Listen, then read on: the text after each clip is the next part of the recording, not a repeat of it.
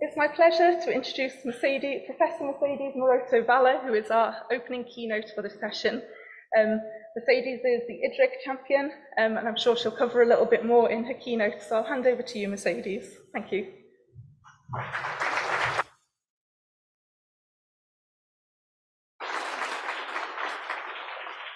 So thank you very much. I hope you can hear me. I'm using the lapel microphone. Perfect, good. So I'm really pleased to be here, I guess, for many reasons. You know, it's also, you know, having such a diverse, talented audience with really covering so many angles as well and so many disciplines. So I hope out of what I'm going to say in the next 20 minutes or so that I say something that's of interest to you. But I also have to confess one thing. Maybe tonight when I speak with my children, I told them I was giving a presentation in the Etihad Stadium. Maybe I finally get to impress them with something. But they are quite difficult to impress. But anyways, it's really delighted to be here. So thank you so much. And I think the other point I want to make, because sometimes one forgets these things, is really, you know, just saying congratulations to these 9 research centers. It's not easy to pull what they've done here. It's not easy. So I think I really want to just say big congratulations. And I'm going to ask you, please, if you join me in a round of applause, because this is a fantastic opportunity that they are giving all of us to be here.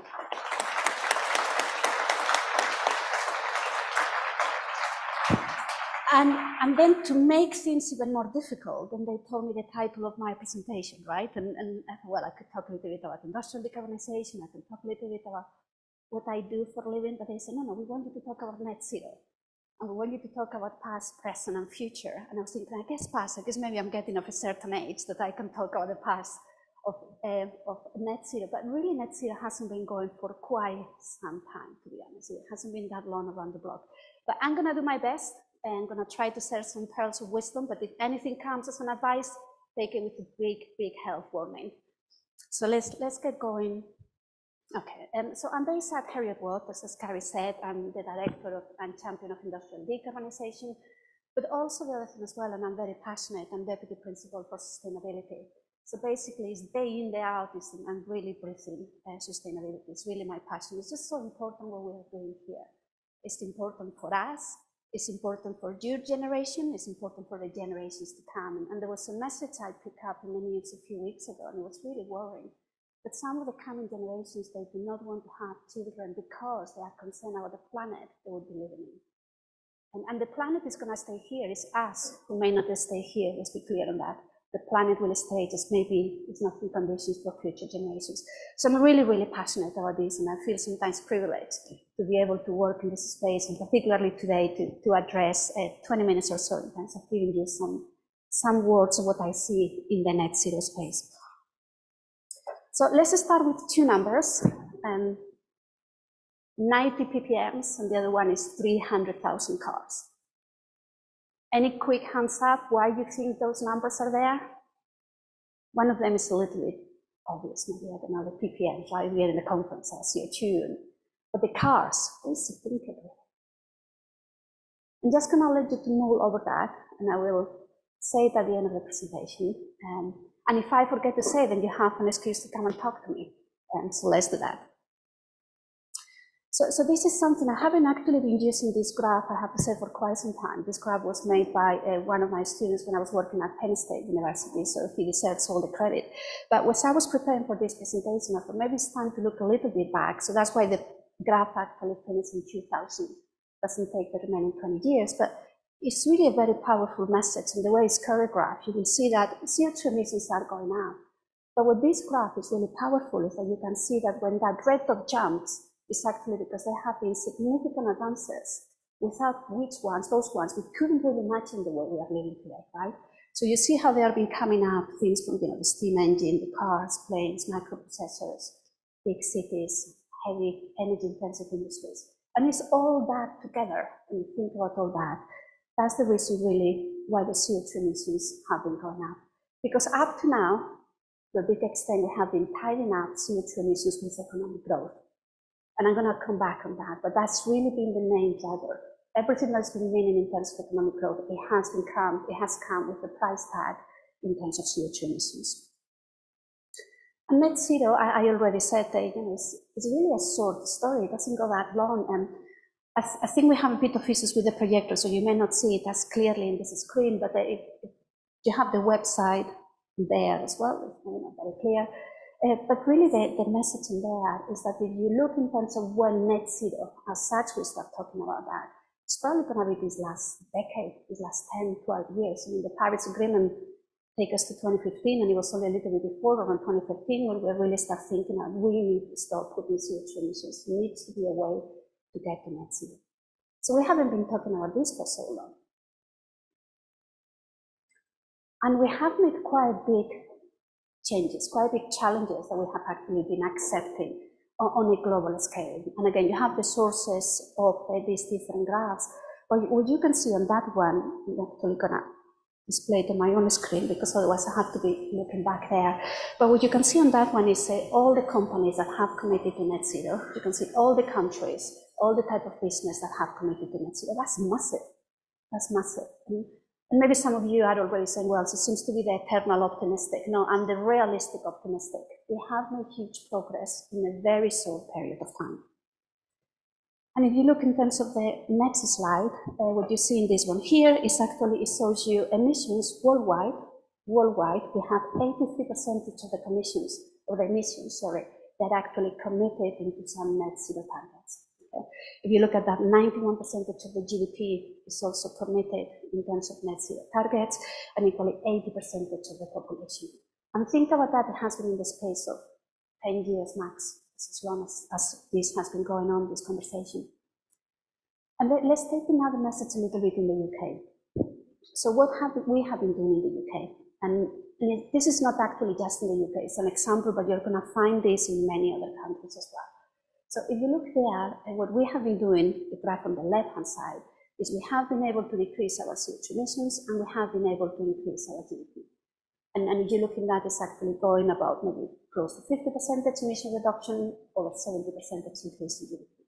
So what that graph is telling us, the one on the left-hand side, is that it is possible to actually decouple emissions from economic growth. That is possible. Now, the realistic optimistic in me now kicks in and says the reason why we have achieved that is because we have decarbonized the electricity sector to the biggest extent. That's what we have been doing. We have actually the penetration of renewables in the UK and in Scotland, where I'm coming from in IDRIC and in many other countries, has been massive.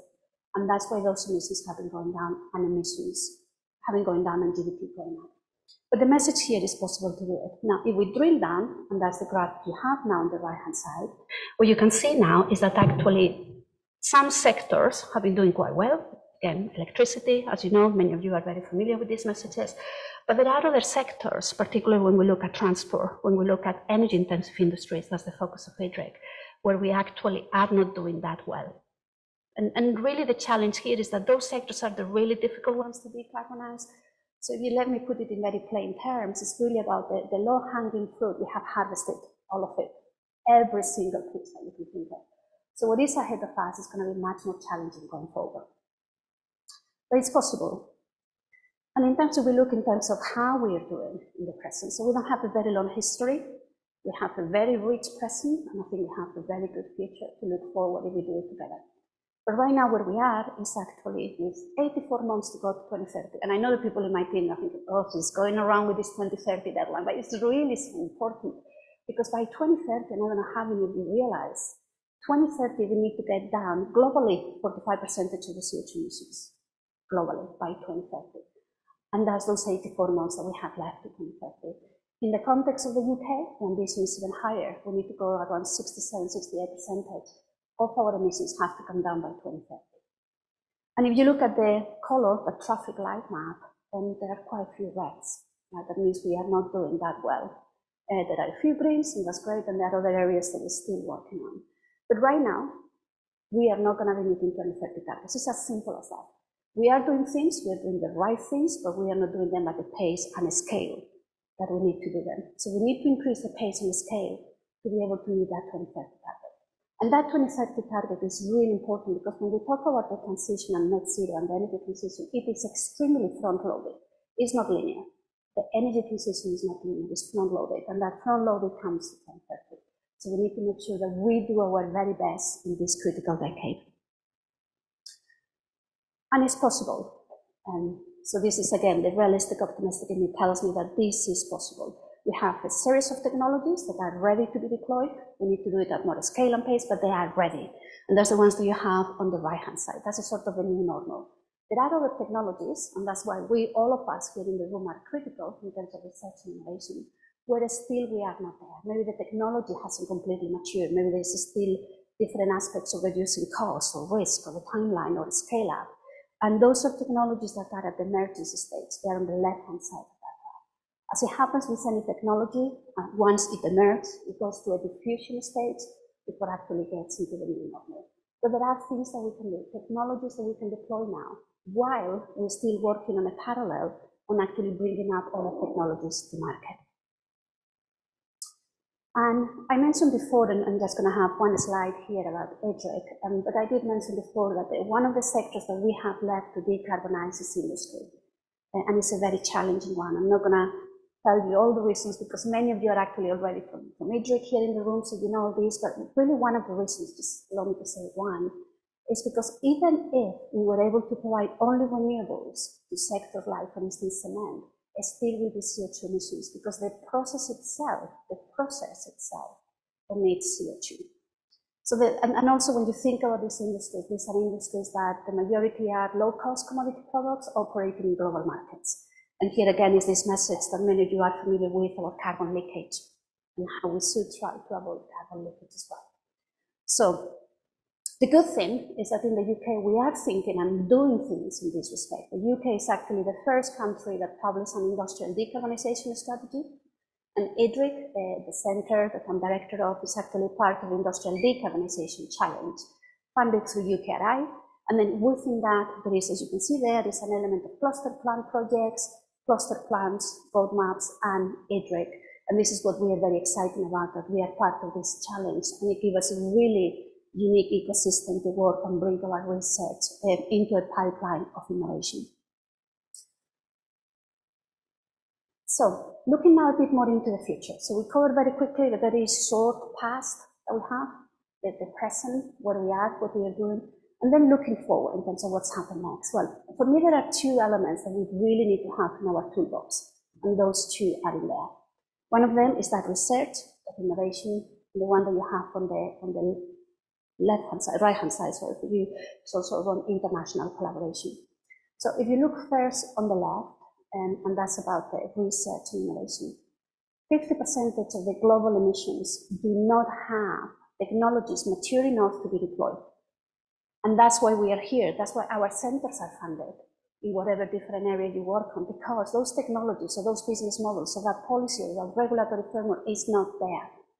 And that's why we need that research and innovation. The good news is that 50% of the global emissions do have technologies to be deployed, and those technologies is important that they are deployed this decade and that infrastructure is being built or repurposed as needed. So that's one of the really important tools that we need in our toolbox.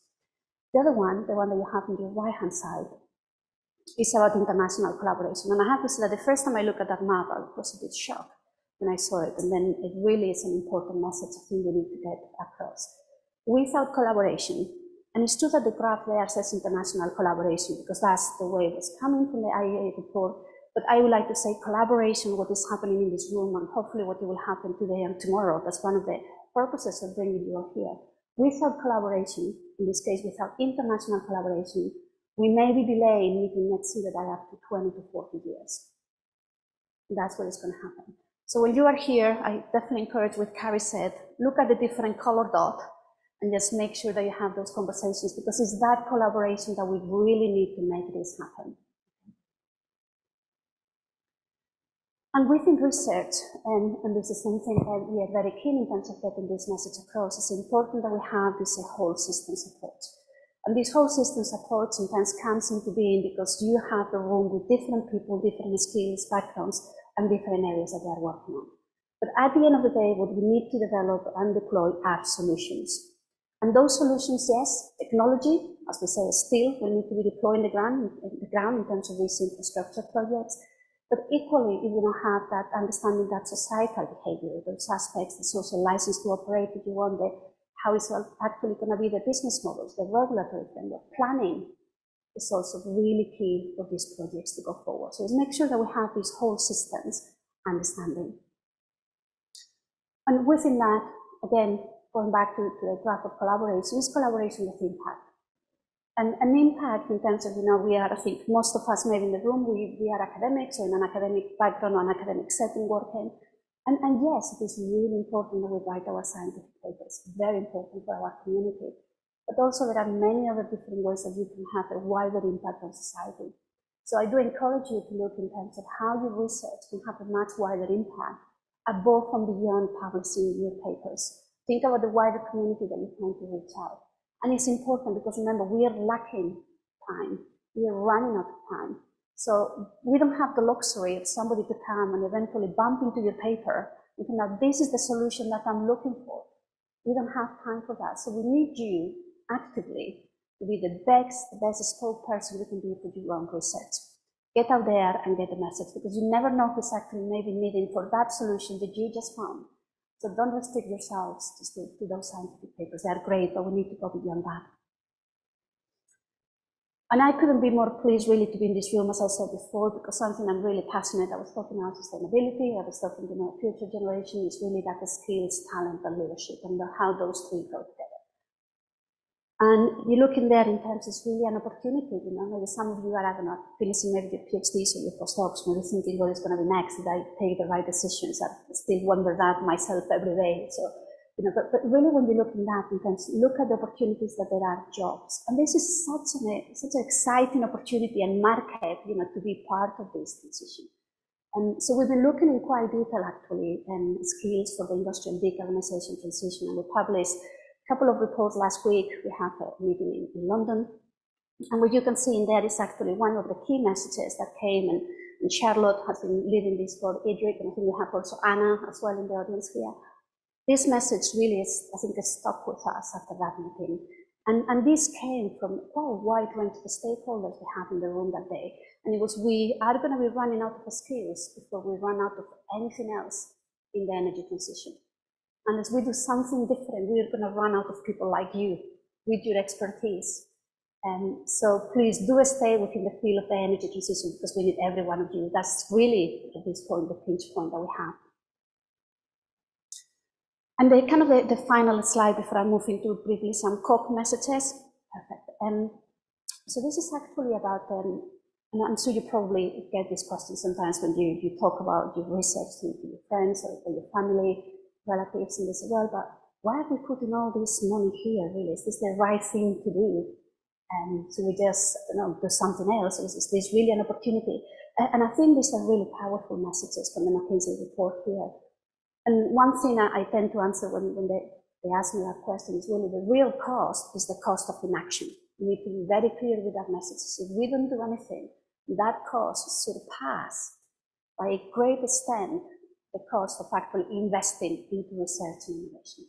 And there are lots of opportunities, and all these opportunities, a number of them are front-loaded. You are living at the right time, at the right place to make this happen. This is the decade to make it happen. And you can see there, it probably may not be very clear, but in terms of, we are going to be moving into the way we produce our cement, steel, the way actually we use electricity, the way we drive, the way we get around places, transport, heat, is actually going to have so many opportunities to have an impact. And this is actually a way to grow economic and social growth. So keep those messages as well. And then the last 2 or 3 minutes, I think, is a little bit of a segue into the panel now here, is some thoughts about the COP27. So I was very fortunate to be able to be there in COP27, and earlier on this year, I was appointed to the Council of Engineers for the energy transition. This is a new council, it's about 34 of us, and it's really given direct advice to the General Secretary of the United Nations. The reason for that is because it's a very clear message that out of all these negotiations, the voices that we don't tend to hear much is actually the voices of engineers and the voices of scientists telling us what really is possible and what is not really possible. So that's a really very powerful message for me. So we are negotiating about words that are important. Every single word that goes into one of those agreements is extremely important, but we need to move more into the action. And for me, that's really what I'm very pleased to be in a council So what we're looking there is actually how we can actually identify bankable projects across the world, talking with financiers, actually these projects do get deployed at the pace and scale that we need. And a couple of reflections in terms of COP, and then I think we're just gonna move to the panel. And these are just some initial thoughts. I think that the one thought that I got with me is in terms of one of the positive things that came out is, as you probably have heard, in terms of this loss and damage. So this is now part of the language and is part of one of the options. I think that's very important. Yes, the devil is in the detail, but I don't think we should be expecting that once this is approved in a COP, the detail is going to be worked there and then. There's actually a committee being set up to work out the details. Is some not very good news as well. We have to be, again, very realistic in terms of, the commitments, in terms of we are not on track to that 1.5. That message, unfortunately, maybe is a little bit diluted compared to Glasgow, but we are making progress in that. So overall, I think we are just getting there, but in some areas, definitely, we need to get a lot more work on. I'm not going to go into detail because we'll cover it that. Somewhat sort of final three key messages there, and one of them is about an intergenerational approach. And this is very important because sometimes I think when we are thinking about climate change, we are thinking about my generation or the generation to come, but really the only way to crack this problem, really, that is a global, is really how we think in terms of approaches that cut and go across generations. That's really important. We need to be inclusive in this just transition. I was really fortunate to hear the president of Barbados, that has been very vocal in COPs, and see how this message, obviously about the loss and damage, but also the message around how we need to make sure that everybody, everywhere, captures the benefits of the transition. And I think that's very important because we need to make sure that those benefits, they are benefits of this transition, they need to be captured globally. And then I put in there a little bit of something I'm in myself as expression in terms, we know the energy trilemma, you've heard that. I think for me, something that came out of COP is that we also have the climate action trilemma. So we have mitigation, adaptation, loss and damage. Those are the three parts of that climate action trilemma. And I think we need to make sure that we approach them and we look into them the same as we are doing with the energy transition and the energy trilemma around security, affordability, and sustainability. So I think in terms of wrapping up, 90 ppms. Any idea what that was about? I can't believe you are shy in this room. I'm sure you're not.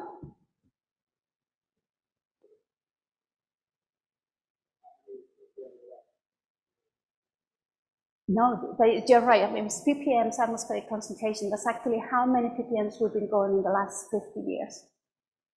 So pretty much we've been going about, and it has not been linear, but we've been going about 2 ppms. If you look in terms of when we start going, ppm concentrations since the Industrial Revolution, and that take us in total, probably we've been going roughly 125, 130 ppms. Of that, 90 of those have been in the last 50 years. And if you put this in perspective into whatever is your lifetime, probably it's going to be most of those 90 that actually happen within your lifetime. 300,000 cars, that's a lot more challenging to find out. 300,000 cars, that's a difficult one, right? Okay, so I'm gonna help you in that one because it's it's going there. You always have to put a question that nobody's gonna answer, right? So it makes you feel I still have something to teach, hopefully one of these days. So that 3,000 cars is actually, over the time I've been giving this presentation, 20 minutes plus. I know Carrie is eager that I wrap up, so I'm wrapping up here, Carrie. Over the time I've been giving this presentation, the emissions of CO2 globally are the equivalent of 300,000 in the cars, 3,000 cars in the road for 1 year. So we have no time to waste. That's the message here. We're really eating up our carbon budget, and every minute ahead of us counts. So these are the last messages. Will net zero happen? Yes, it will happen. But there's those three attributes there. It's critical, it's challenging, and it's possible. But it will happen. How will we make it happen? Well, the decade of the 2020 is going to be critical. It's this front-loading message that I already shared. And what are the impacts? The impacts are on social and economic growth. And that's something we need to make sure we get those messages across. net zero is not an additional tax. Net zero is actually the way, is what we have to do. We can do it, and it's going to bring that societal, social, and economic growth. And that's all. Together we can make it. That's the message. We need every one of you in the room. Use the best of your time. I wish that I had been given this opportunity when I was doing my PhD a few years ago. But yes, it's really been a pleasure being here. I hope I managed to share some messages, some pearls of wisdom, hopefully somewhere in there you found them of interest. And again, thank you for giving me the opportunity, and congratulations for putting all this together. Thank you.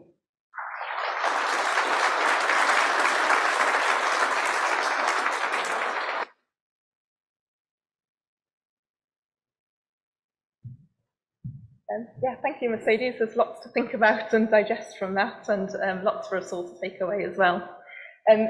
So we're going to be moving on to the COP27 Reflections and Actions panel session.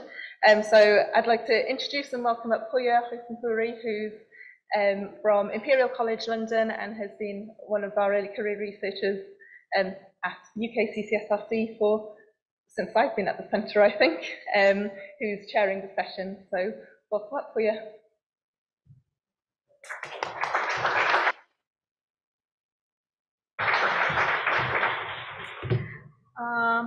Hello, everyone. My name is Pooya Hoseinpoori, and I'm a researcher at Sustainable Gas Institute at Imperial College London.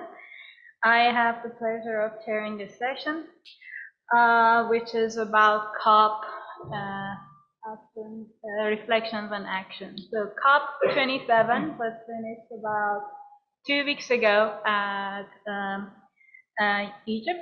It was held at Sharm el-Sheikh in Egypt and was aimed to mainly focus on the issues related to the global south and developing countries, and branded itself as COP for Africa, or Africa COP.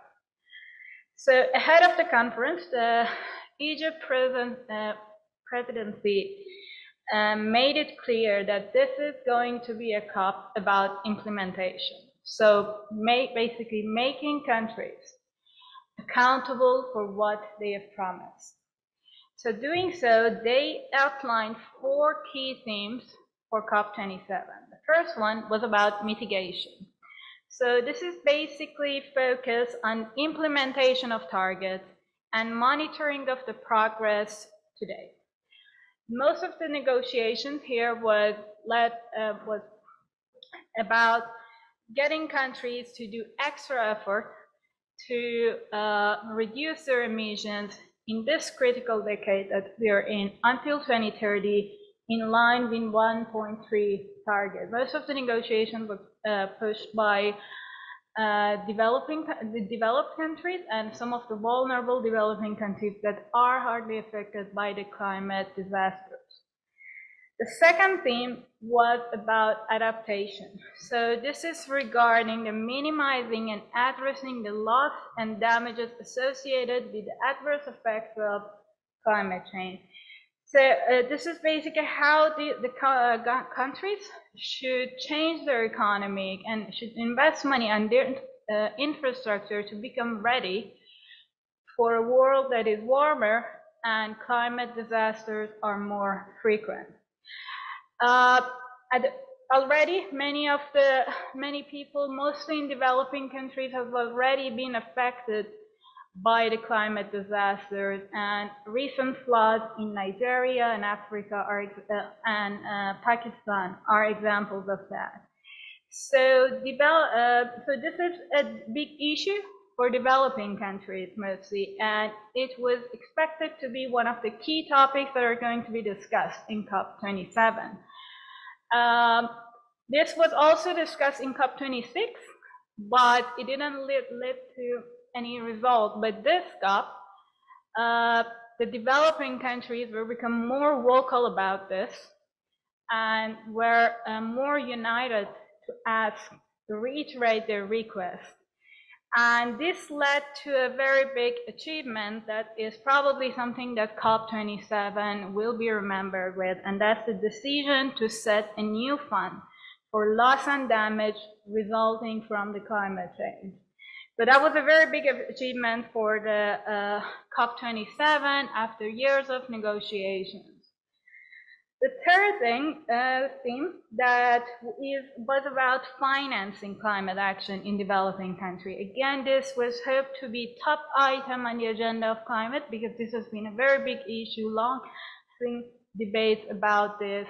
There has been this pledge by developed countries to provide $100 billion per year for a long time to developing countries, to target it at adaptation, mitigation, and loss and damage, but this has not happened yet.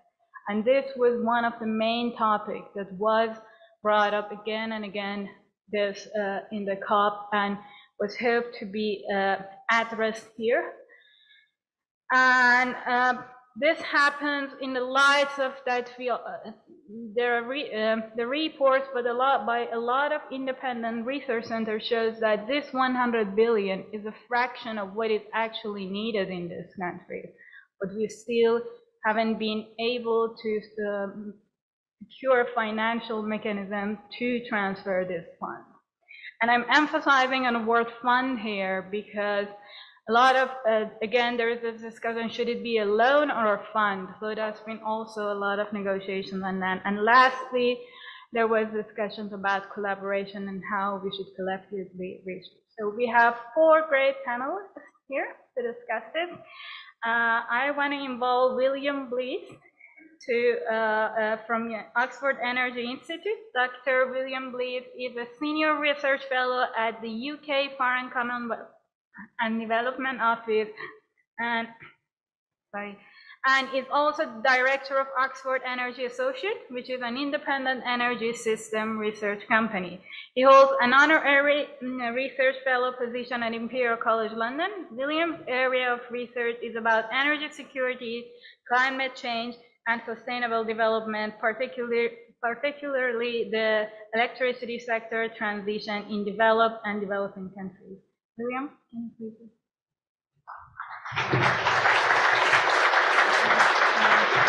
You can see, I think,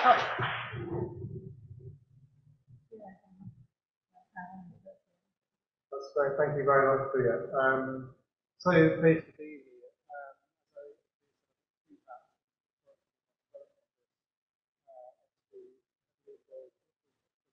when the UK was essentially acting as the COP president and hosting that event in Glasgow, and I was quite involved in COP26.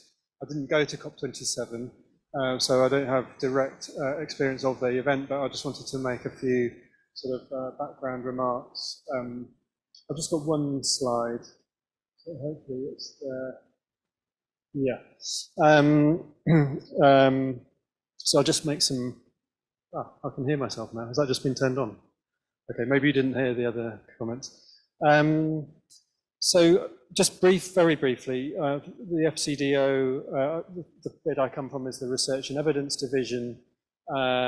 Just to echo Mercedes's comments about the importance of research in this whole field. So exciting to see so many researchers here. The whole point of the Research and Evidence Division of FCDO is to fund and promote research and evidence and get that into action, both in terms of informing the UK aid budget and how that's spent, but also in terms of creating global public goods to ensure that development is done well. I lead, my role is the Senior Research Fellow for Energy there, and I advise on how research into the practice for energy transition impacts on developing countries. So that's my role in FCDO. I've got a single slide here, which I'm basing my comments on. I take no credit for this. I think it's a brilliant infographic. I'm not sure if you can see the detail of that, but it was developed by the Climate Action Tracker, which is a great website. I recommend it to you. This diagram, I think, tells a lot of stories. I just want to start with a little bit of history. I think Mercedes and Pooya both sort of noted the rather disappointing outcomes presented for mitigation. I'm going to be speaking about mitigation side at COP27, but I just want to put that into some historical context. Make sure I don't speak for much too long.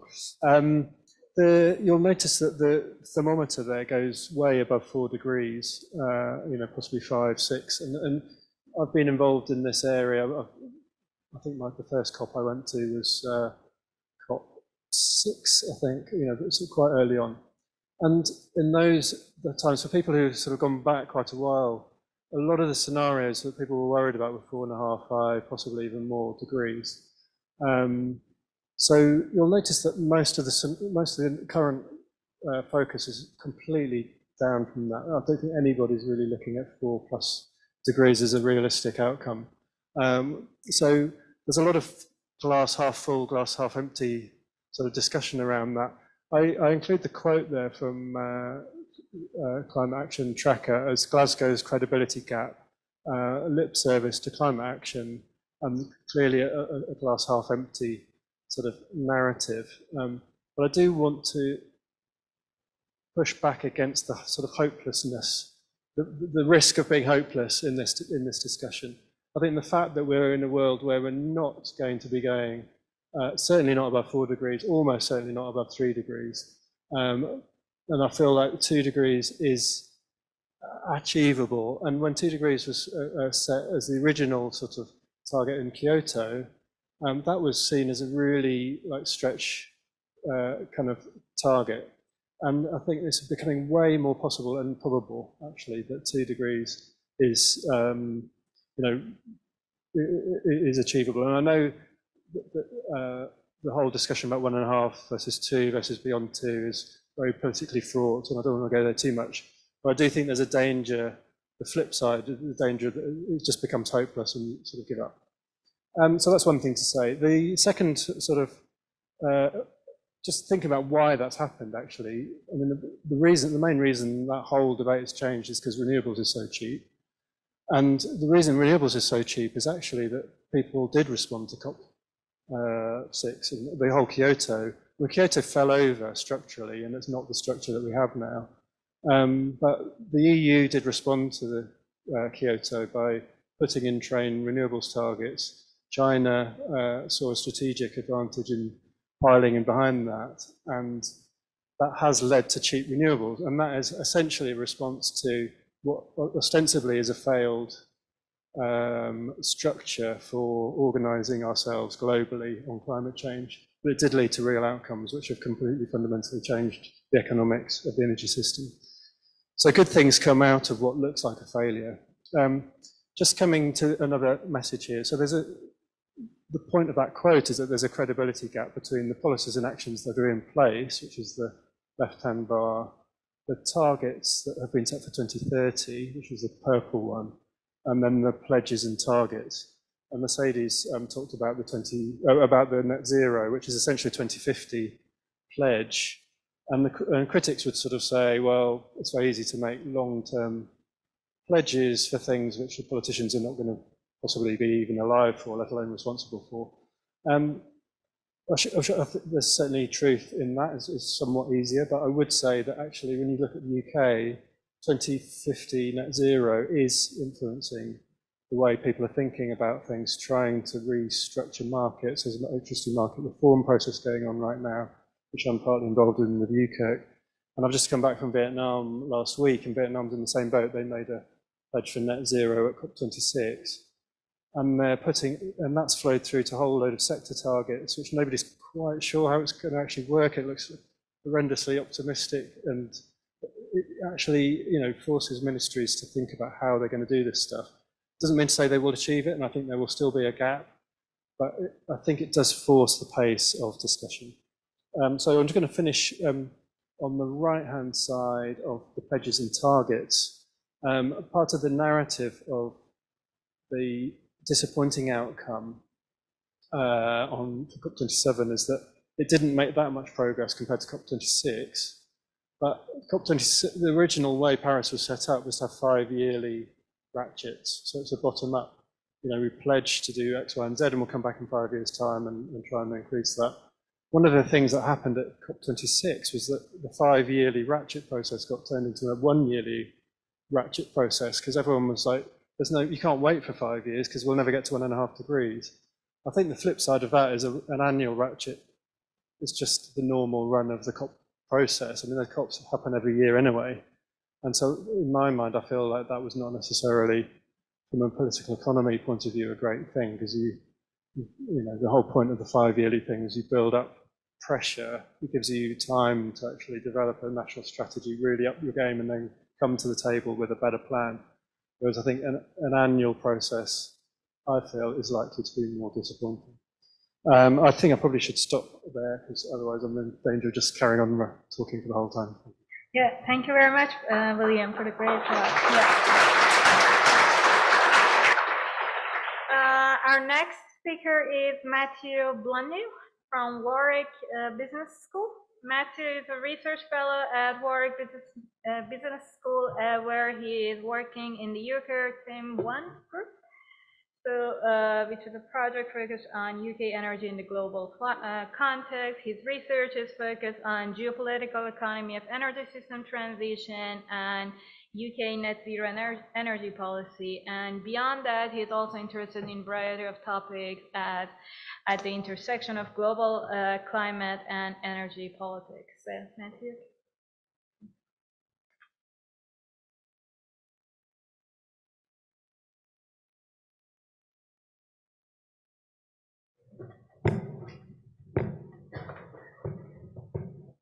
Didn't expect to be talking for such a large group, actually, so it's quite overwhelming.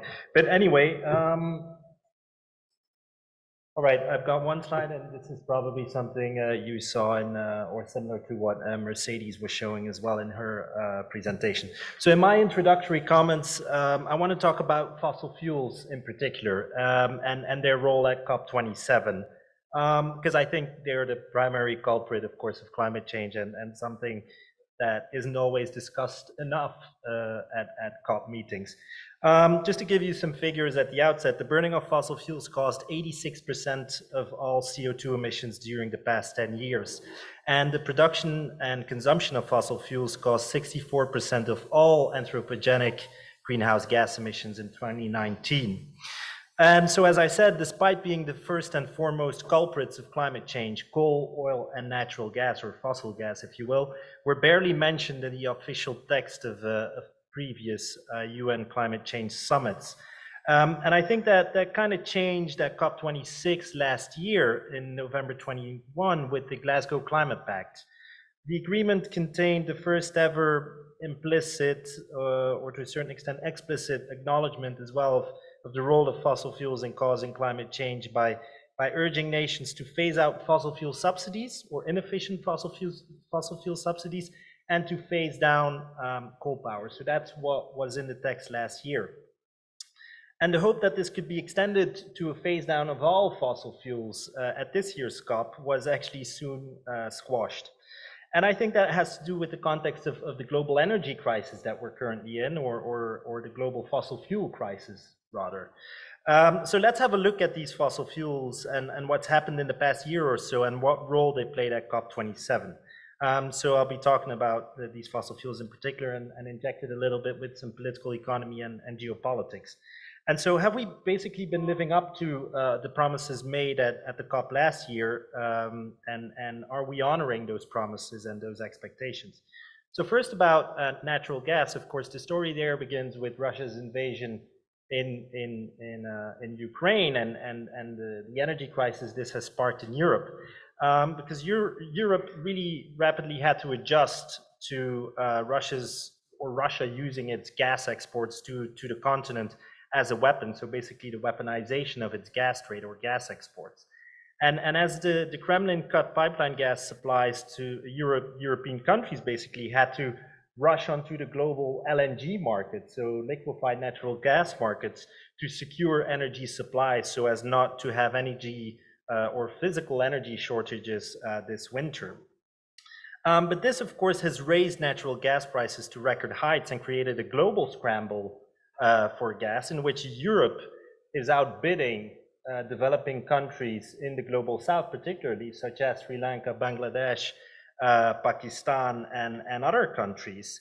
And so that's quite problematic, not only because Europe is outbidding these countries and essentially depriving, to a certain extent, these countries from natural gas, At the same time, pipeline flows have reduced from Russia to the EU, but Russian LNG exports to Europe have actually gone up. So there is a bit of a contradiction there in Europe's policies towards Russia when it comes to importing natural gas. And so at the same time, also depressed demand for gas in China due to the ongoing COVID-19 restrictions, of course, have been the saving grace that allowed Europe to fill its storage tanks ahead of winter. So it's basically LNG and depressed demand elsewhere as well. And so the COP27 outcome document emphasizes the need to increase renewable energy and low emissions energy as well, basically leaving the door open for natural gas to be considered as a low emission energy source, but also as a transition fuel, if you will. And I mean, talking about natural gas deals at COP27 as well, Egypt, the host country, in the run-up to COVID or COP27 and during COP27, they basically signed a couple of natural gas deals as well. And it's not just Egypt. Earlier this week, Germany and Qatar signed a long-term 15-year LNG contract as well. So that's quite interesting, of course. Coal, so there was this pledge at COP26 as well to phase down coal-fired power generation as well. Some of the developing economies that, of course, have been deprived of natural gas due to Europe's scramble of gas had to turn to coal-fired power generation as well to avoid blackouts, even though they are now being faced with all these blackouts. And actually, global coal consumption will match its all-time high of 2013 this year. In the EU as well, demand for coal or coal consumption, primarily in the electricity sector, has gone up as well. And global coal consumption this year is expected to rise at a global level by 6.5% this year. And so I think these are this also shows that we're not necessarily living up to the promises made when it comes to natural gas and coal or fossil fuels at the COP26 last year. And then just a short note on oil as well. Oil demand has been rebounding as well this year and in 2021 after the pandemic. And quite interestingly, talking about this idea of trying to expand the language on the phase down of coal-fired power generation to the phase down of fossil fuels as a whole at this year's COP. Russia and Saudi Arabia, of course, two big oil-producing countries as well.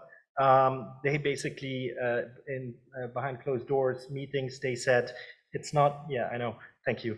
It's not oil that causes global warming, it's basically emissions that cause global warming, which kind of reminds us of the NRA talking points, the National Rifle Association talking points in the United States, saying it's not guns that kill people, it's people that kill people.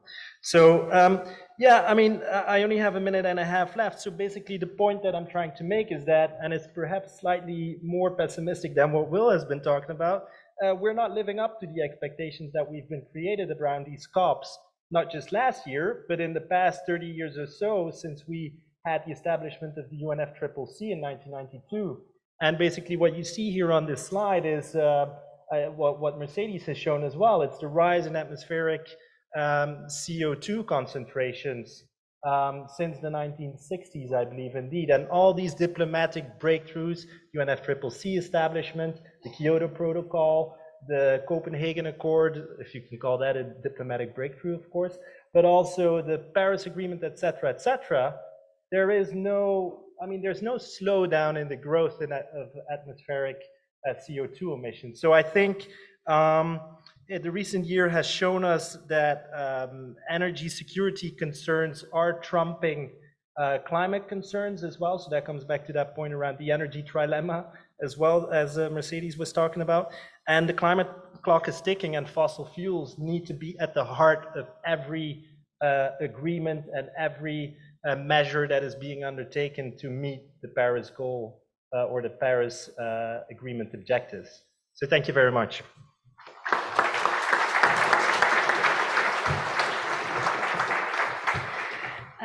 Thank you very much, Mathieu, for the very interesting talk. Next, I would like to invite Laura Stefanini from University of Sheffield. Laura is a PhD researcher at the Department of Material Science and Engineering at the University of Sheffield. Laura's research focuses on decarbonization of cement industry in line with sustainable development of the construction industry and with a circular economy.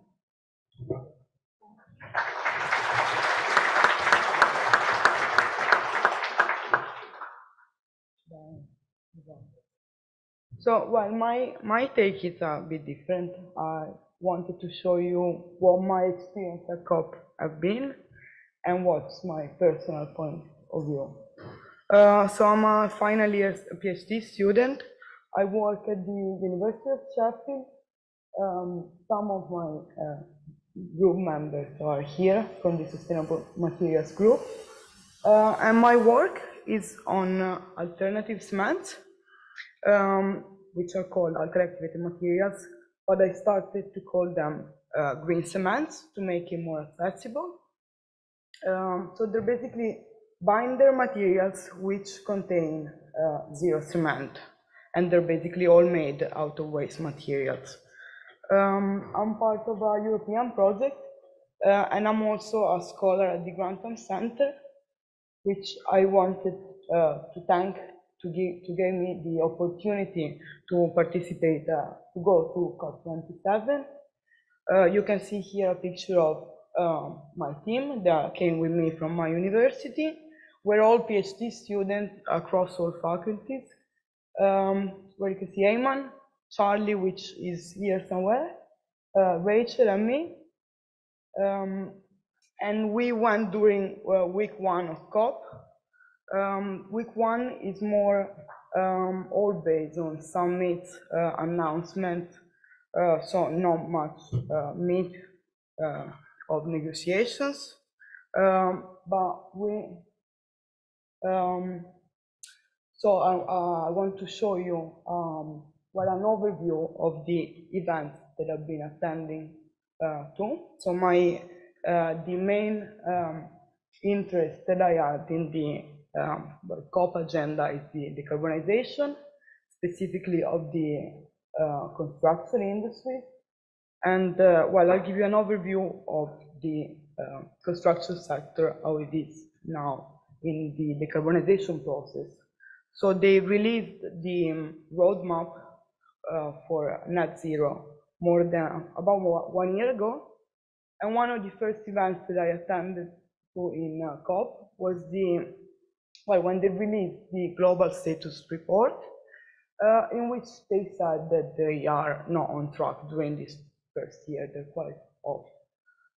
But not to panic, because they went through many different events, implementation labs, and the main event was the cement and concrete breakthrough, in which these main players of the concrete industry, they talk about the strategies that we have to decarbonize the industry. But these main strategies are all based on carbon capture and on the efficiency of energy efficiency, kiln efficiency, some new material, but nothing at all on what I study, what my research is on, which is in novel and alternative material. I also got the chance, the opportunity to talk and to get what my research is on to these main players, which probably is one of the few occasions that I will get to do that. So that's a really positive side. But the letdown is in these over 50 events, side events, there were absolutely nothing in what my research has been on throughout my PhD. Well, finally, this is really my personal pathway through COP. I started that I was incredibly excited to go to this very important event. I felt very confused at the beginning for the nature of the event. It is very big, there is a lot going on. Also, I felt multiple times that the discussion wasn't so clean as I expected. And then, well, eventually I started to feel a bit scared for there was this big omission on the being off track, the 1.5 target.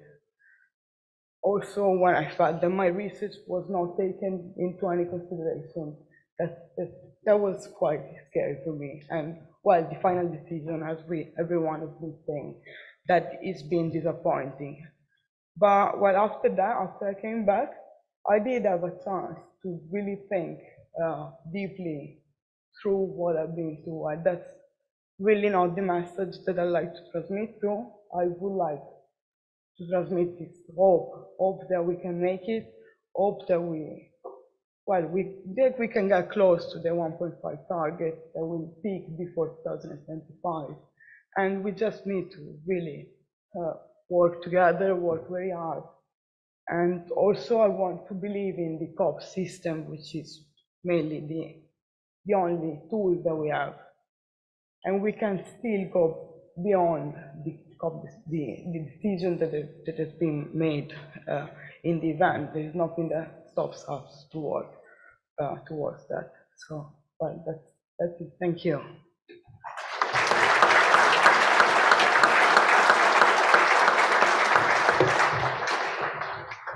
Great. Thank you very much, Laura, for sharing your experience with us. Our next speaker is Mirjam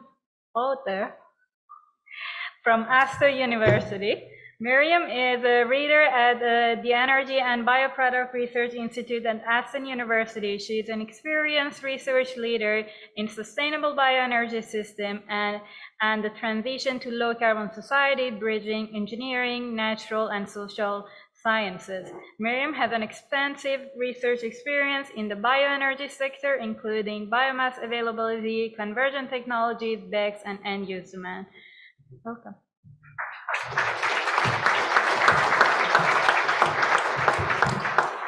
Thank you for the introduction, Pooya. If I would have known you need to read out the whole thing, I would have just sent kind of like Mirjam Roeder. That's me. It's very nice to be here. It's amazing to see all of you. I'm just kind of like totally blown how many of you are here, which is fantastic. And I can just echo what Mercedes said earlier, speak to each other, because the older generations put a lot of pressure on you and now waiting for you to sort out what we have done. And I think I have about 32 slides in 5 minutes. No, I'm just kidding. I've only like 27, I think. No, but I think a lot of what I'm going to say has been said already. I'm going to echo a lot of actually what Mercedes has been saying, and we didn't communicate beforehand, but I think it just shows the agreement in science on what the situation is and where we are. And so I tried to do it in 5 minutes, and if not, you just start shouting at me, please. Or you just kind of like limit the drinks I get in the reception tonight, and that will definitely work in my case. When I was asked to reflect on COP27, I was like, oh, Jesus, that is quite a challenge to not be totally kind of like pessimistic. And I'm glad that Mercedes kind of like had this really positive and energetic approach to how to tackle the challenge. So I was thinking like, so we're talking about 1.5 degrees, and I want to stick to 1.5 degrees because I think 2 degrees is disastrous, because I think talking about degrees is the wrong approach. We need to talk about impacts and the cost of impacts. So degrees are just irritating, I find. As a net zero a bit, because again, it's a political target. And the other thing we need to think about, we talk about COP27. So we had 27 summits on climate change mitigation and addressing climate change, and we need to think about what that they actually achieved. First of all, when we think about where COP happened, Dan A, where are you? Lift your hand. Dan over there, he made that graph because he knows how to use GIS compared to me who doesn't. So if you want to know about GIS and how to use it, talk to Dan over there. Thinking about where does COP actually happen? And then thinking about what are the countries having the highest emissions, not necessarily on territory, but per capita, and what are the countries having the highest impact, experience already highest impact. Then we need to think about where does COP happen. And Laura, thank you so much for sharing your experience being at COP, where you said it was confusing and it was scary. So how accessible is COP actually for people? Making decisions on people and people existence. So just kind of like think about it. I don't have an answer to it, and like Mercedes had earlier on her numbers, that's just a bit of like food for thought for you all. So 27 summits, emissions keep increasing. We have the highest emissions levels we have ever seen. That's just CO2. If we put on top the non-CO2 emissions, it doesn't look any better. And these are also emissions which will be much harder to tackle, while we have solutions, as Mercedes showed earlier. And I keep referring to Mercedes, sorry about that. She doesn't pay me for that. But she's so right, because there are emissions we can actually tackle quite easily, which are CO2 emissions, but there are also other things we need to think about when we talk about emission reductions.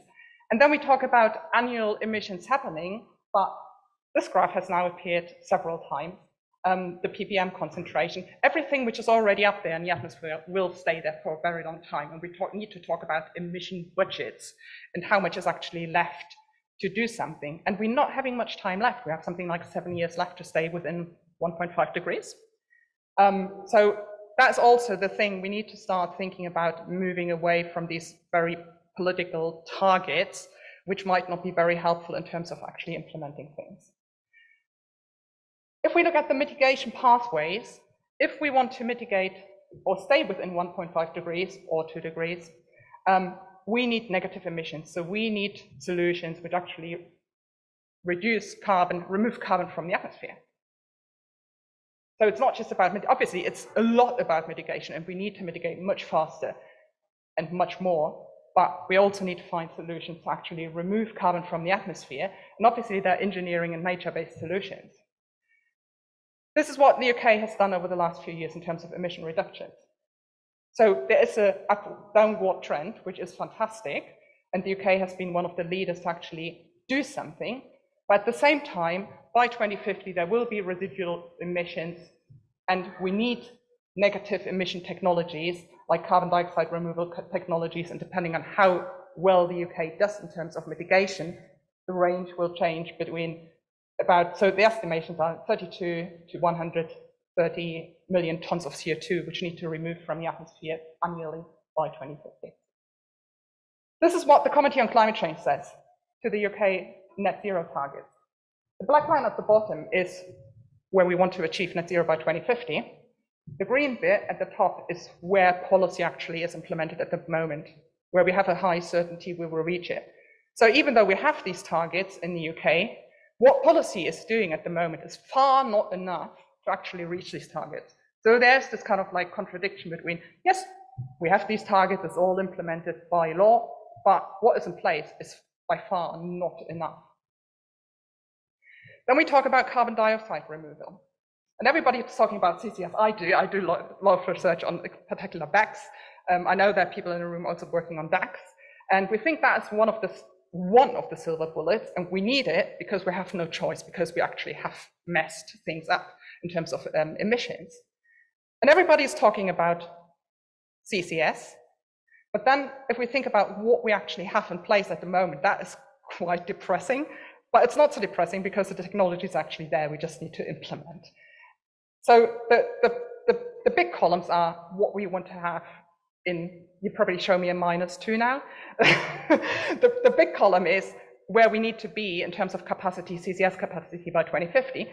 It's kind of like bit blobs, the red blobs next to it is what we have at the moment.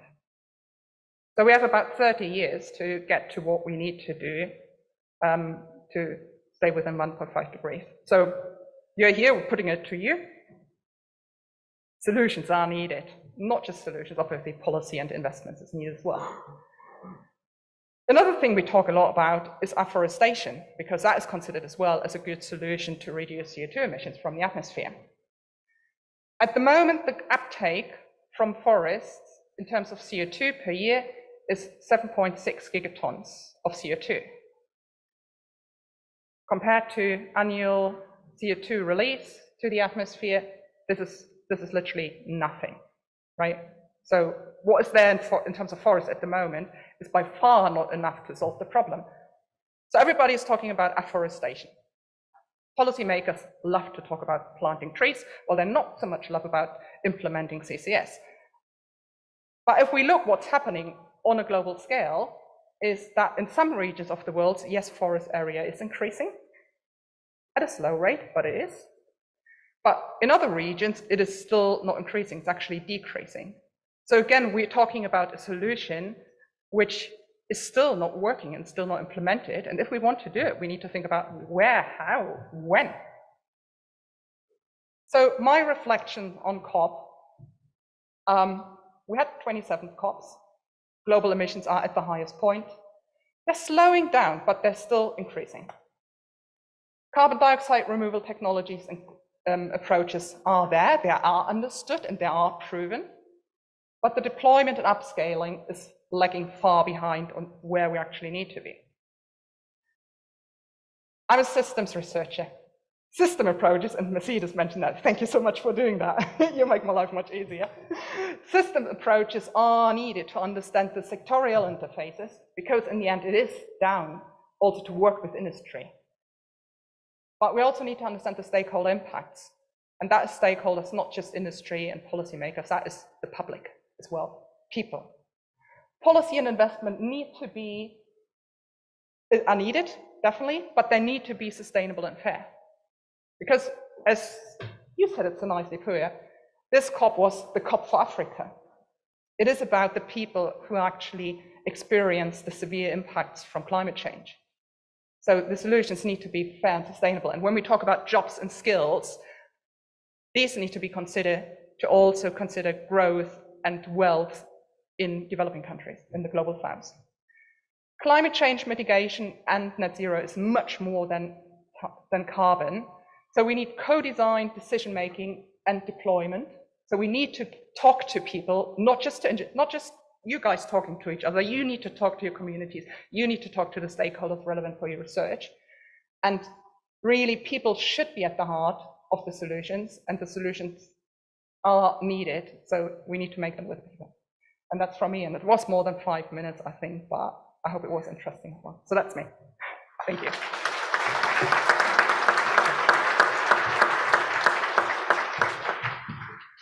Thank you very much, Mirjam, for the very interesting talk.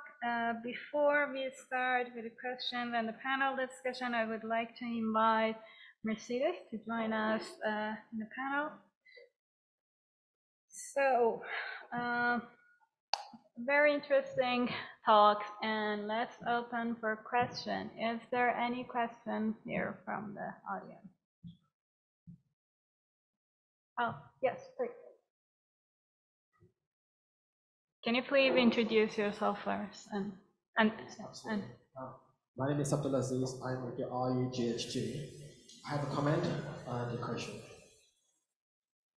If an asteroid will be coming into the direction of Earth within the next 12 months, I can assure you that the world will put together its resources to decapitate the asteroid before it hits the Earth.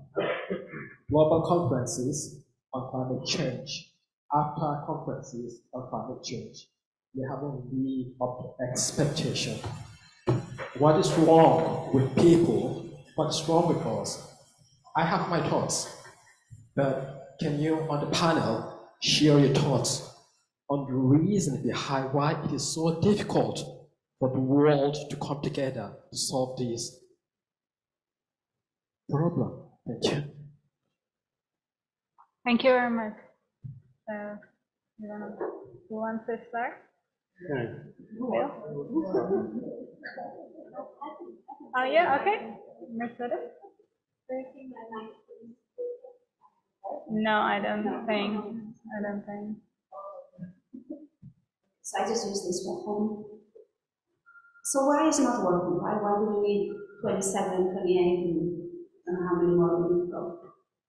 I think it is a complex global problem, but I think it's also, there is so much more going on that is not happening in COP. And I think when it comes to COP conference, because the very high delegations, it has a huge profile, but maybe we are hyping them too much in terms of what we are really expecting that finally the solution is going to happen. And if the solution doesn't come, it's not going to happen. But we know that if you look around the world, we are all working on developing technologies and policy and business models for making it happen. net zero. And that's happening regardless of COP27 and COP28.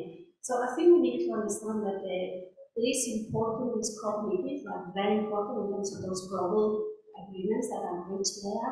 But that's not the only thing, that's not the only show happening now. It's quite far from that. And if we look around the room and discuss the projects, you realize this is what's going to happen, this is what is going to make the net zero transition happen. And yes, we do need to have finance models. We need to make sure that our high-level delegations that actually negotiate terms and conditions that are palatable to a large number of the society. But it's difficult. I mean, I've had this year quite an in-depth view because of the council I was representing there. I had quite a lot of insights that I didn't get when I was in COP26 in Glasgow. And I think we need to understand how difficult those negotiations are. They are very, very complex. And I'm by no means giving them an excuse, but they are very complex. That should not stop us from doing what we are doing here, because this is what is really going to make the net zero transition happen. And as we get these technologies and these business models and this policy, and we are able to feed that and have an impact. If you remember, one of the things that I said, it's really good that we have our scientific papers. And as a professor, I'm very proud of them. But I know the impact of my research has to go beyond that. And it is really important, it has been said before, that we really communicate what research can do. So I think you were saying you were a bit disappointed that it didn't really come across that clearly. And I think the onus is a little bit on us. I don't think we should say, well, they go there, they negotiate, they didn't manage. Let's wait till the next one in Dubai. We need to do more on our end. We need to be much more active in terms of the impact of what we do and how we can help. So when negotiators go to COP28 in Dubai, they actually stand a much better chance to negotiate terms where they understand what technology can do. Mathieu? Yeah, if I can add to that, I completely agree with Mercedes. I think we have to realize or think about what is the actual purpose of these COPs, what is the purpose of these meetings. And I guess the overall or the end objective is indeed getting emissions down and getting greenhouse gas concentrations in the atmosphere down. But I think you also have to see it as a first and foremost venue, and basically the only venue that exists where literally all countries in the world come together and talk to each other about this problem. And it's already quite something that you can succeed in that, bringing all these countries around the world around the table and talking about climate change. And I also think that, I mean, for all the criticism that you can have on this process, this diplomatic process, there's also some significant outcomes that these negotiations have generated. And I'm thinking around, or of a specific idea around common but differentiated responsibilities. This is a global international social norm that has been ingrained through the UNFCCC process, that rich countries, more developed countries, if you will, economically developed countries, they have to take bigger responsibility in addressing climate change before developing economies, for example, or countries in the global south. So I think, I guess perhaps a bit more broadly, I've never been to a COP. Last year it was organized in Glasgow, and a couple of my colleagues from the University of Warwick went there. They were quite critical of the COP process as well. But what they said, what was really striking as well, it's also the only venue where countries and representatives from the global south are actually really have access to a global stage to voice their concerns around climate change as well. So I think as a venue for negotiations and for giving voice to people that are often deliberately unheard as well, that COP process is quite important as well. Thank you very much. Yeah, Will, do you want to come? Yeah, thank you.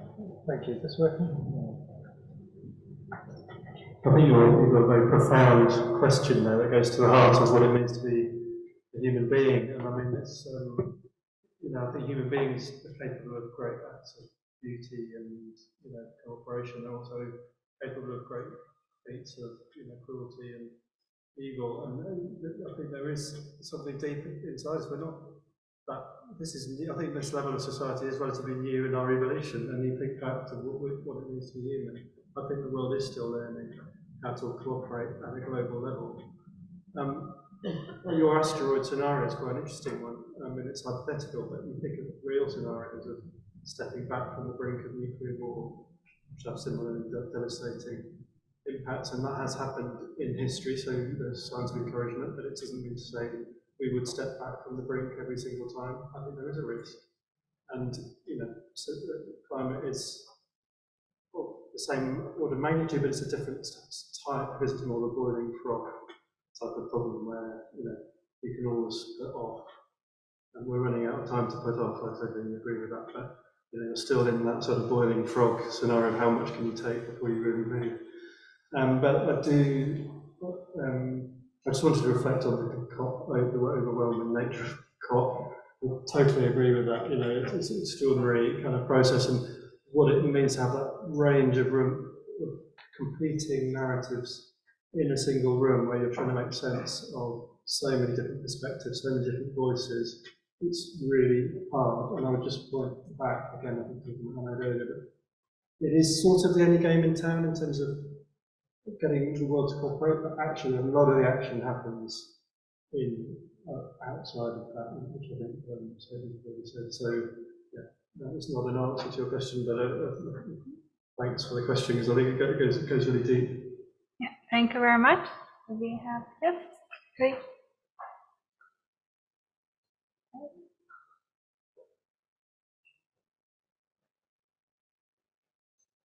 I have a question from our virtual audience. So the question is, in light of the energy transition that we need to achieve to meet the Paris Agreement targets, and acknowledging that the narrative is slowly shifting towards a whole system approach, what, in your opinion, are the enablers for policy development in some sectors, and how could the research community contribute in informing these decisions? Okay, good. I can take you on construction sector. Okay, yeah, sure. So, well, what are these strategies implementing, as I mentioned, just mainly speaking about carbon capture and energy efficiency. This is also from their point of view is that from now to 2050, we're going to need such a volume of building materials, especially in developing countries, that we probably can even process how much this would be. So they mentioned this 4.5 billion tons of building materials. So in their perspective, there's no way in which we're going to reduce this cement production. And so what I also want to mention that the main problem with the cement industry, apart from energy efficiency, as one other level of emissions, which are what I call intrinsic emissions, which are due to the chemical reaction of production of cement. And those can be eliminated, at least you use a cement-free building materials. But as you know, the main players, who writes the roadmaps for decarbonization, what I've seen and COP, but also what I can do, comes mainly from one CEO of cement plants. That's where the disconnect is. They want to find a way to reduce the cement production, even if we do have other options. And those options are the ones that were never mentioned as alternative materials with the cement, or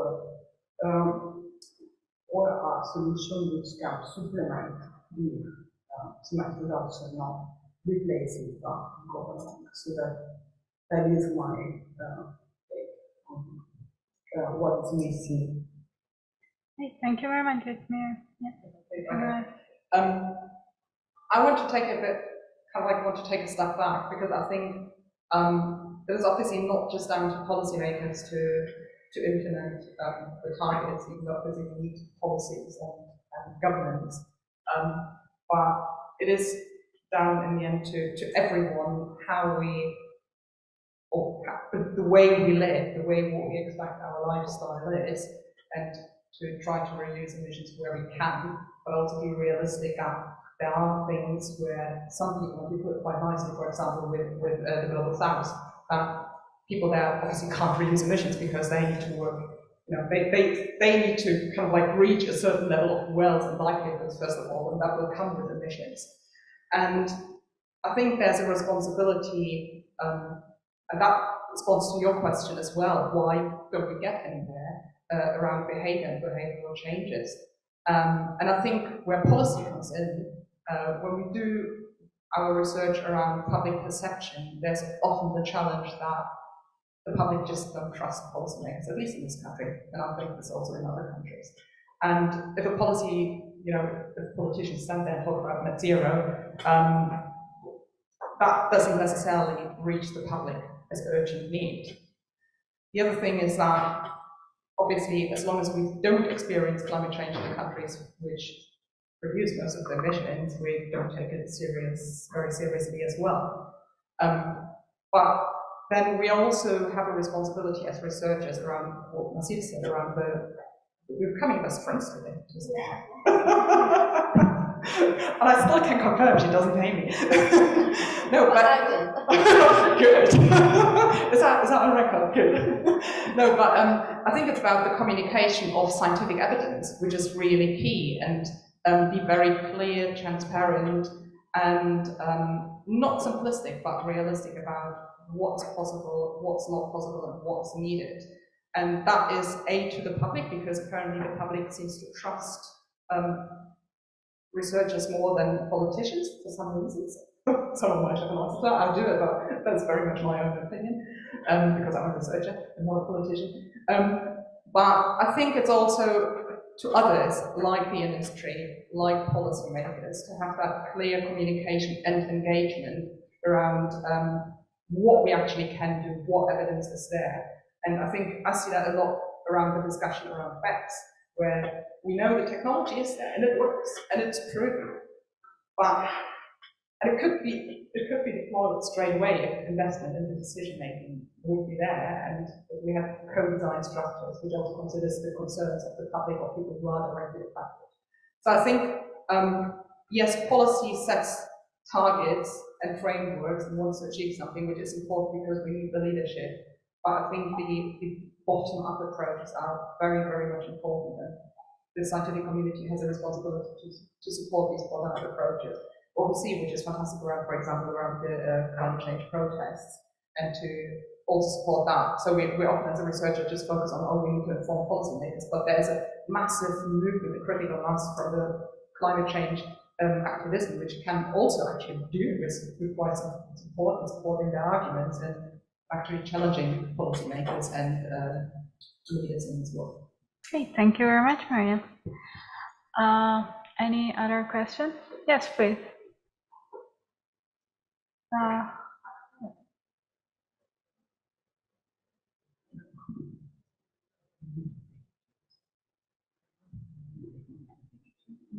Hi everyone, my name is Said Bello from Northern University.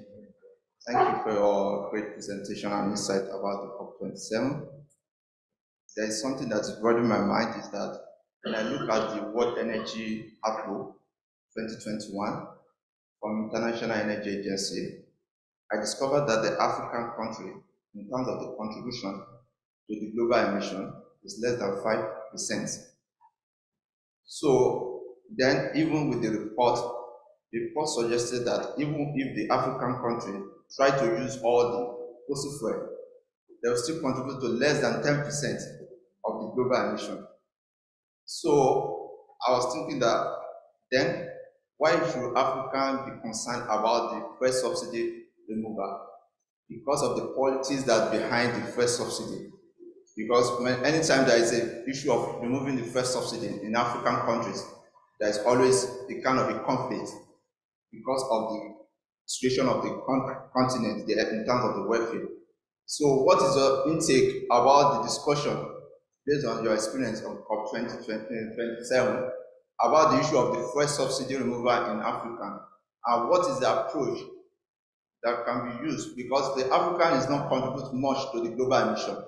Other than discussing about the climate mitigation, I think most Africa actually need priority on climate adaptation, rather than the issue of the fuel subsidy removal, whatever. what is your experience about the discussion on the first subsidy removal during the COP27 discussion? Thank you. Thank you very much. That's a very good question. Anyone from the Pooya, Mercedes? I can take that because that's something that's been going on my head as well for some time when I was there in COP as well. But there is a message that goes together with that one that you said there, and the message that goes along with that one is that when you look in Africa and Asia, probably close to 1 billion people, or a bit less, have no energy access, period. Have no energy access. Okay, so this is not even that they're contributing with 5%, it's just they don't have energy access. So I think what we need to consider when we think about the Global South, and we think of Africa, we think of Asia, is not really about maybe the same message as we're having in the North in terms of some of the technologies. This is not about being evangelical in terms of what we are doing here. It's quite far from that. This is really about understanding how we can develop those solutions, how we can actually make sure that when that 1 billion people do get access to energy, they don't do it in the dirty way that we did it when we started the Industrial Revolution. And I think that's really the key message there. And the other thing that, was kind of going on my head when I was there as well is this thing, and kind of memory which kind of like was said is, we need to understand that when you talk about climate change, when you talk about climate action, global is local and local is global. And it goes back to that intergenerational, I consider, approach that I mentioned before. So I think this is not about saying this is really my only problem, this is how we have the method. I'm sure that what Africa and Asia and the Global South want is actually make sure that everybody has energy access.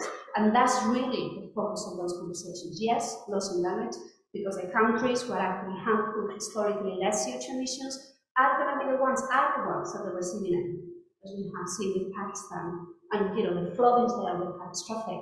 But what happened now when we have 1 billion people, or well, 750 million, if you want to be more accurate, somewhere there, that they do get energy access? What are we going to do? That's really the question. So the question is not how much they have to make the days when we do anything. The question is they probably, I'm sure, want to have energy access. So how we can help to make sure that they don't do it doing the same mistakes as we did in the past.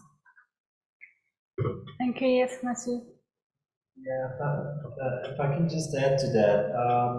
So I completely agree with your point that Africa, of course, or Sub-Saharan Africa, has been the smallest contributor to climate change in terms of geographical regions, and it's one of the hardest hit, of course, because an average American fridge actually consumes more energy than an average household in a number of African countries per year. So it's absolutely not to African, sub-Saharan African countries to deal with climate change or to mitigate their emissions. It's first and foremost to the richer countries in this world. Second, it's primarily also Western countries, OECD countries that have been pushing around the world to reduce fossil fuel consumption subsidies in developing countries as well. And what we saw now with the current energy crisis is basically Western countries in Europe that are resorting to these exact fossil fuel subsidies as well to make sure that their own households and companies aren't faced with too high energy prices. So there's a bit of a contradiction there as well. That said, there are, of course, some good arguments to reduce and phase down these fossil fuel subsidies, and they are, of course, environmentally harmful and climate impactful because they're fossil fuel subsidies. They make the consumption of fossil fuels cheaper. Second, they're mostly inefficient as well. Research has shown that there are other ways that make or that should make it cheaper for people should make it easier for developing countries to develop their economies as well. And they're also socially and economically regressive in the sense that it's mostly middle income and higher income households that benefit more from these fossil fuel subsidies than lower income households, even if they're supposedly targeted to lower income households. So there are some good reasons evidently to phase them out anyway. Yeah. And one here, so we take that. We can take only, one more question, but you can, of course, continue the discussion during the break. So yes, please. Is it working? Okay, great. Hi, my name is Saskia. I work as a researcher at Oxford Net Zero, and I'm also a very young researcher. I'm a master's student in researching net zero policy changes happening in the UK regarding corporate carbon transitions. And I had a question. So all of you highlighted a lot of big problems, and also the fact that we have made progress in terms of addressing some of the lower hanging fruit concerns. And I feel, as a researcher, sometimes I feel so overwhelmed with all the different realms in which we need to make progress. And so I was wondering if, in your personal capacity or your expertise, you have any areas that you'd identify as like an impact hotspot. So is it something we need to focus on where the problem is just so big that we need lots of help, or is it something that's an easy win? And also, how do we fit in as researchers in terms of how should we focus on whether it's something that's relevant to our skills or to our personal interest, or just because it's such a big challenge? Thank you. Very, very good point. I think we need everything we can do. There are obviously, hotspots and big opportunities and small opportunities, but I think in this situation where we are now, where we have to put ourselves in, everything is needed. And I think every specialism and expertise and ideas and innovation will help. So there's no this or that, there is this and that. And I think finding because I'm a bit like an all-rounder, so I do lots of different disciplines and work across different disciplines. And I think my top tip to an early career researcher would be find something you're really passionate about and you feel you actually can make a commitment, and then go with that. And it doesn't matter how small the contribution is or how big the contribution is. The key thing is there's a contribution. Yeah, Bill? Yeah, I think just a personal reflection. I mean, I think the longer I am in this field, the more I realise that there isn't any one person who has kind of full control of everything. It literally is an ecosystem, and it's really hard to see the causal kind of connection between everything. I think it always feels like you're a tiny little cog in a huge system, and I think that's okay, and you just get comfortable with that. And from a personal point of view, I think it's sort of the way I've done it is to take stepping stones with a rough feel. It gets foggy, the view's foggy further out, but you try and take sensible steps, each time you kind of move forward. Very much. We unfortunately run out of time and we can't take more questions, but feel free to reach to the panelists if you want to discuss further during the break. Thank you very much all for the great discussion, and thank you all for attending.